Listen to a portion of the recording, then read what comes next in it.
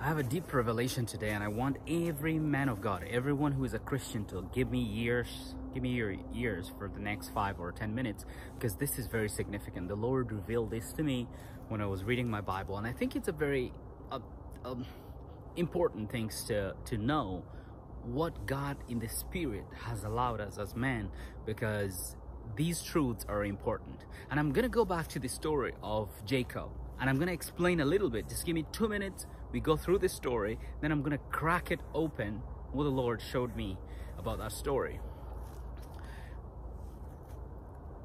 It's pretty cool. So when you see me, a little bit vaping on my, in my mouth, it's winter, and I came here in the woods. Sometimes I like going into the woods because it's quiet, and I can have a good time with the Lord when it's that quiet, outside the noise of the city. So I'm in the woods here and recording this video. And let's go back to the story. We are talking about Jacob. Jacob went outside his family, his comfort zone, and went to a far city to go do life. And he did life for 25 years. And listen to me, as he was doing life, God blessed him. He became so rich. He had, about those days it was allowed, he had 4 wives and a lot of cattle and sheep and ram and whatever, name it, livestock, a lot of it. And he got a lot of kids as well out of the 4 wives. He had just about 11 kids. So he was a huge family, and he was rich, and he had a huge promise from God from childhood. But he's far from his country, say, let's call that country, or from his home. And what happens is, he sees this vision from God telling him, go back now that I've made you rich and I've enriched you the way I wanted it. I want you to go back home to where you came from, to your father's place, because that's a place where I want to establish you as a man or a father of all nations. But remember, in the first place, the reason that he fled his comfort zone or his family or his father's stead is because of his brother. He had not stolen, he had taken the brother's birthright out of hunger of his brother. And his brother was very angry, and he had taken the blessing as well. So his brother was out to kill him 25 years ago. So he fled, following his mother's advice. His mother has advised him to flee. And now he has fled for 25 years, and God is telling him, go back. That is a story in a nutshell. So the guy goes back, and he reaches a place called PETHUEL. Keep that name at the back of your mind, and mine as well, because this is where the meat of the word is. He reaches a place called PETHUEL. And the Bible records that he wakes up in the night because he's disturbed. He can't sleep. He wakes up in the night and he's disturbed. And you know what he's thinking?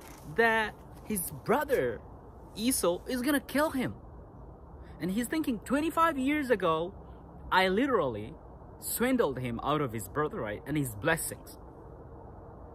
25 years later, I am so rich. I have 4 wives, 11 kids, and a lot of livestock and servants. I'm a huge guy. I'm a city. I'm a nation. And I'm going back to the same brother who wanted to kill me 25 years ago. And he's thinking he's gonna kill me. Not only is he gonna kill me, he's gonna kill my wives. He's gonna take my livestock. I'm gonna be ruined. And the Bible records that he was so distressed. The distress he was going through, he couldn't sleep.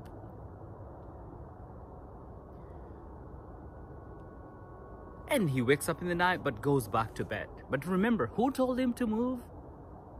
Who had asked him to go back to his brother's stead or his father's stead? It's God. But somehow, he's fearing for his life. He's thinking, Esau is going to obliterate me. I'm going to be obliterated. He's going to decimate me. Nothing of me will be left. Great distress. So, I asked you guys to keep the name PETHUEL in your mind and in my mind. PETHUEL, it's a place where he was greatly distressed. So let's define PETHUEL for everybody, not just for Jacob, according to the Spirit of God. Pethuel is a place of great distress. Record that. We have all gone through a place of great distress. Record. Point number 1. Place of great distress. A place. Perfect. That's recorded. But remember, it's God who asked him to move. He asked him to go back to his father's stead. But Jacob has this notion that he's about to die and be decimated. So he kind of like, because of the situation in life and circumstances, he's thinking, he has forgotten who asked him to move. The person who asked him to move is God Almighty. So he won't have asked him to move to his father's stead if God was not going to protect him. Do you agree with that? But somehow he's greatly distressed. You know what happens? In that night, God lowers himself like a man and comes in the dream of Jacob and wrestles Jacob. He calls him in that dream to a wrestling match. But God lowered himself like a man, and he was like a man, God-man. I'm going to use this word loosely, God-man. He lowers himself into a man and wrestles with Jacob the whole night. The only time that he got sleep that night. So we see, the Bible records that he prevailed. The whole night, Jacob prevailed against God-man. So in the morning, just before he woke up from that dream, he realized that this man who called me to a wrestling match, whom I prevailed against, is about to leave. What does Jacob do? He holds onto him and asks him not to leave before he blesses him. He realizes, I'm wrestling a man, but this man has the ability to bless me. He's a different man. He's not just a man, because it was God lowering himself to a man level. He realizes he's got some blessing. Though he prevailed in this wrestling match in the night, he refuses to let go. He refuses completely. And he says, I won't let you go until you bless me. Pethuel, we said, first, a place of great distress. But now, second, this is the most important spiritual truth. It's a place of great pleading. A place of great pleading. Note that, write it down, keep it in the heart. Place of distress. But we see it's not only distress, it's a place of great pleading. I won't let you go until you bless me. It's a force, yet pleading. It's a forceful prayer, yet pleading. What do you call that type of prayer? It's like you're forcing God to do it. But God, you can't force God as God. He lowered himself into your level as a man, so you can plead to him as man to man. And you're forcing this man, but yet not forcing, because he has a blessing you need. You're pleading. Forcing, yet pleading. Pethuel, it's a place of forceful pleading. We call that in the Bible supplication. Not just petition, prayer, repentance. This is supplication. It's deep. I don't want to go into that because that's very deep, but it's a forceful pleading to God. But remember, God had to lower himself to a man, because let me just explain what God showed me in this one. Why did he have to lower himself?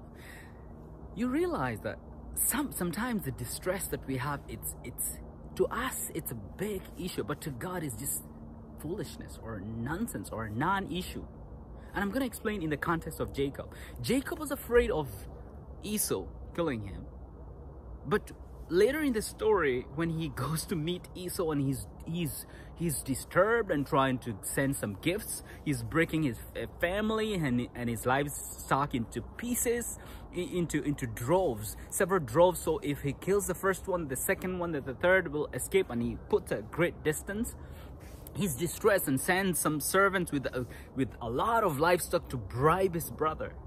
But we see that when his brother comes, he's not concerned. He forgot about the whole blessing issue, and he embraces him and they hug and cry. So his distress was unwarranted.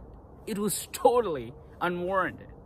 So what he thought was going to kill him was nothing. In the eyes of God, it didn't even exist. But God did not ignore his distress.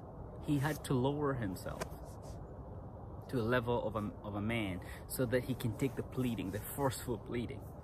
That's the meat of the word, as I said. For God to lower himself, it's oftentimes our prayers or distress are just non-existent, but we have magnified them to such a level that it appears to be, we create a mountain from an anthill. You know what I mean? It's just an anthill, but we created a mountain in our own mind or our own imaginations. But somehow God allows us and comes in as a man. God like a man. And I said that's a term I'm using very loosely. Please understand in the spirit, understand what I'm trying to say. I know you understand. Perfect. Okay, now we see, one, a place of distress, but two, a place of forceful pleading, supplication. What does God do in the third step in that night? He allows Jacob to prevail against God as a man. So he wrestles God as a man and he prevails. And I'm going to bring the third revelation that I got from this. What does that mean? That means in the morning, God told him, "Hey, Jacob, did you see? Yes, I'm going to bless you because I heard your supplication. I'm going to bless you, but remember you're a prince." Go and read the story. Who prevails against God and against man. So what is number 3 secret about Pethuel?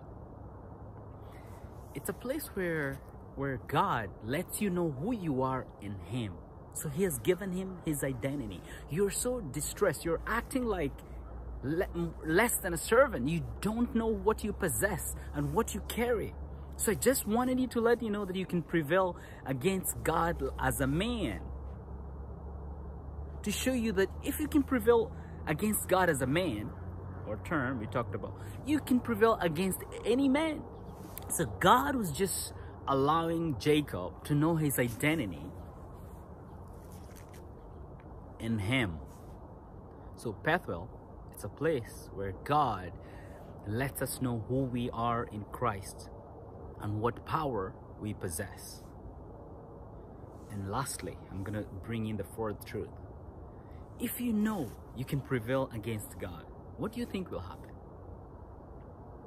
What do you think happened to Jacob when he realized, oh, I wrestled God and I forced him, forceful pleading, to bless me, and he blessed me anyway?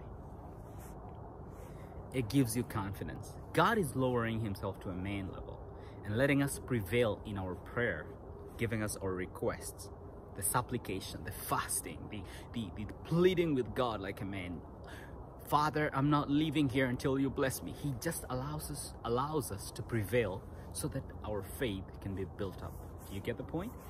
When you know you prevail against God as man, your faith is built up. You know he answers your forceful pleading request. So you're able to build that faith. So the next time you're going to request bigger. You had requested for a bicycle.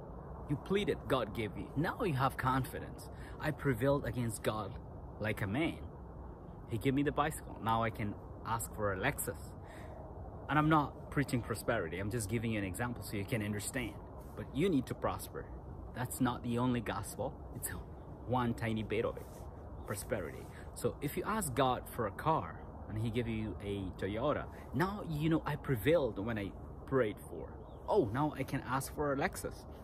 Let's talk about diseases. If you pleaded with God to heal you of a common cold, now you have confidence that you can ask God to heal you of tuberculosis. True? If he healed you of TB, the next time at your Pethuel, great distress, you know you wrestled, you prevail against God like a man. You can ask him to heal you of cancer. It builds confidence and faith that God hears our prayers. And he's not distant. God in heaven, so big, immeasurable, he lowered himself to become like a man. That's the last revelation. And And I'm gonna conclude and say, who do you think is God like a man? It's Jesus Christ. That's the craziest revelation of that story. Jacob wrestling a man. He did not understand fully who this man was, but he knew he could bless him. And God speaks through this man, so he understood. God like a man, or God who came and became a man, is Jesus Christ. Jesus allows us and answers our great distress, and he allows us to feel him. He understands us.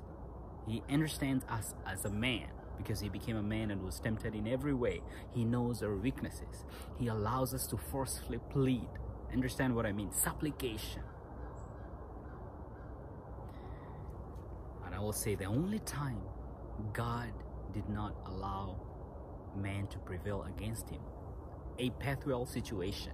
All of us have to come to a PETHUEL area where we plead, we're distressed, but we have to activate the faith and wrestle with God like a man and prevail and get our request. Every one of you, men of God, women of God, you have all reached that area of distress. To God, it wasn't even a request, a prayer, but you were distressed anyway. I was distressed anyway. Get into the place of forceful pleading, and God is going to allow you and build up your faith.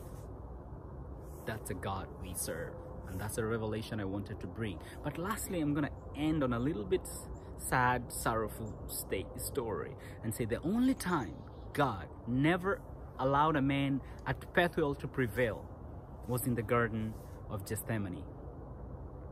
The Lord Jesus Christ tried and pleaded at his PETHUEL. He was greatly distressed.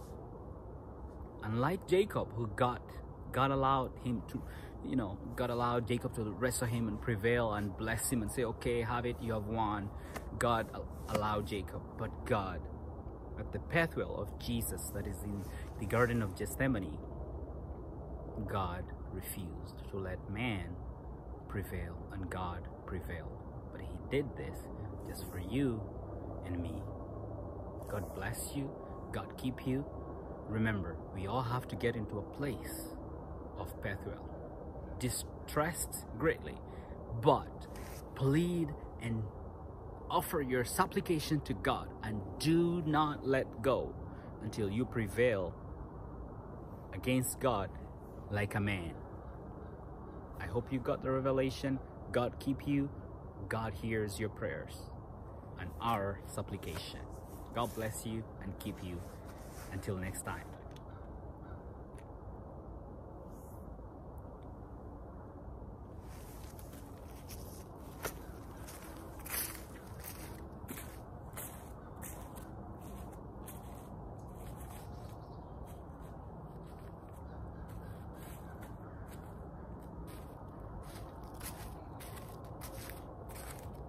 Man, do I love the woods.